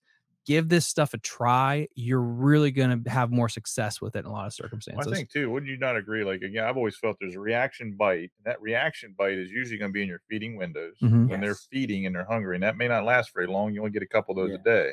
So when that does turn off and you're not getting that, power bite, is now also the time to switch in. And if you have this in your repertoire, to pull that out of the box, pull that one of those dirty spinning rods out, and be able to pitch that to them, you might get bit. 100%. Same thing you're talking about downsizing line. You might get bit if you'll try this. Little changes. Yep. I went to 10-pound test braid on all my spinning rods, so I can use all the way down to a 4-pound test leader. But by using braid, it increases the sensitivity. You get better hook sets. With any stretch you got, it's going to help, and your casts are going to be like Country mile. Country mile. Yeah. And then Jim, I thought this was good for the conversation. Jim F. I use a 1/0 EWG with a 1/6 nail weight and the other end for the weedless TRD. It works great. Mike Anelli calls it the small child rig. That is a weird name, but okay. I don't even do a 1/0 now. I go down to a size 1. You see, you got how the hook sizes go. You got 1 and then 1/0, 2/0, and then you got 1 and a 2. So a 1 hook is actually only like that. And some I'll use the heck out of that. Here's the thing too, like on that, people talk about small hooks. You're talking about Rogers hook, sickle hook, and stuff, and people you think you need a big hook, but I'm gonna tell you, and a lot of those hooks, especially that sickle hook, and even those Neds, a lot of time, the way they eat it, sometimes you're getting that thing right there. Wherever you want. You get through that right there, it's not coming off either. I mean, you can catch a 5-6 pound fish on these light wire hooks. You can't horse them. You got to, you got to play them in. That's right. That light line, and you just the main thing is having good drag or good reel, and just fighting the fish. You can get them in on light line, real light tack. So guys, I just bought some hooks. So I want to show you. So what I'll do with a lot of these things is I try not to blow this up. They actually make size 1. And it's good to hear people talk. That's why it's good talking about this too, because it's good information. Hey, camera girl, you got to use everything. Technology, just because it's getting a lot. Well, and you also got to change. So sometimes if you could zoom in on my face, we had a good one more question to kind of end this thing on this. You don't most of the time. right. So a great bait for this here. This is just the one I literally had. A spark shad here. Get yourself a 1/0 or 2/0. Now, this is where it's important. So Jim mentioned the size of the hook. If you do not want to add a weight, just go up to a 2/0 hook and you'll have a little bit more weight to it. And that'll get you a slink. Take this bait and all you're going to do is just nose hook it. And I want you to try to take a bait like this. And it has to be a full body swim bait. Now, here's the deal. This is what I've picked up from the Japanese anglers. These full body swim baits want to swim more naturally than your typical Kai Tech. a typical Kitech or a fluke style, it doesn't have the aerodynamics of a full body that has all of its fins. Right. So when you nose hook this type here and you slowly reel it through the water column, it's still going to swim. It's going to swim nice and slow. But because you didn't put the hook all the way through to give it a spine, it's going to have more secondary action as it goes through the water column. And I think as anglers here in America, we're so paranoid of only having a hook at this part of the bait. Mm-hmm. But do you remember the banjo minnow? And that sucker was it was nose hooked too. Yes. And this will work even on a smaller swim bait here. But doing this or a flick shake hook would be the same thing. Nose hook that and swim it through the water column. The action is completely different than when you actually thread that hook all the way through. So yeah, give that a shot as well. Ooh, doggy, the old banjo minnow. sir. Banjo minnow. Banjo. But What was the one that went backwards? Helicopter? No. It was a jig, but it had looked like a tube, but it would slip inside this weight, and it had tentacles, and you would throw it, and it would come back to you. Oh God, Remember the that? torpedo, Yeah, not torpedo. I can't remember the Yeah, name. I remember That was- exactly what you're that was talking right about. behind the banjo. The magic minnow or the magic lure. Magic It lure? may have been, yeah. It was weird. I had to. It came in a little kit. You know? Oh. I was young. I was really young. I tried. It But- worked. Guys, closing thoughts today. Thank you so much for coming out and spending so much time with us on this Halloween. Please promote your guide business. Where can people find it if they want to go out with you? We'll leave a number for Jake, and or they can put a number on this when it's done, and you can just contact us. We're on Facebook. We got email. Brothers, what is it? Brothers Fishing. Brothers Fishing Service. Yeah, Brothers Fishing Service. Is it .com? No. No. Brothers Fishing Service on Facebook. Yeah. If you want to guys go have out an and email. make some memories and learn a technique, now's a good time to go catch some big fish. We love to take you out, teach you something, make those memories that you carry with you, with your kids, your parents, doesn't matter. An avid angler, a beginning fisherman, it doesn't matter to us. We're there to accommodate, and we want to make you have memories and learn something. You can bring your own tackle, or we got all the tackle and stuff, and like Jason said, you just go out and catch fish. You want to learn new techniques, wildlife. This time of year, good time to catch your personal best. From now until April, you can catch some giants.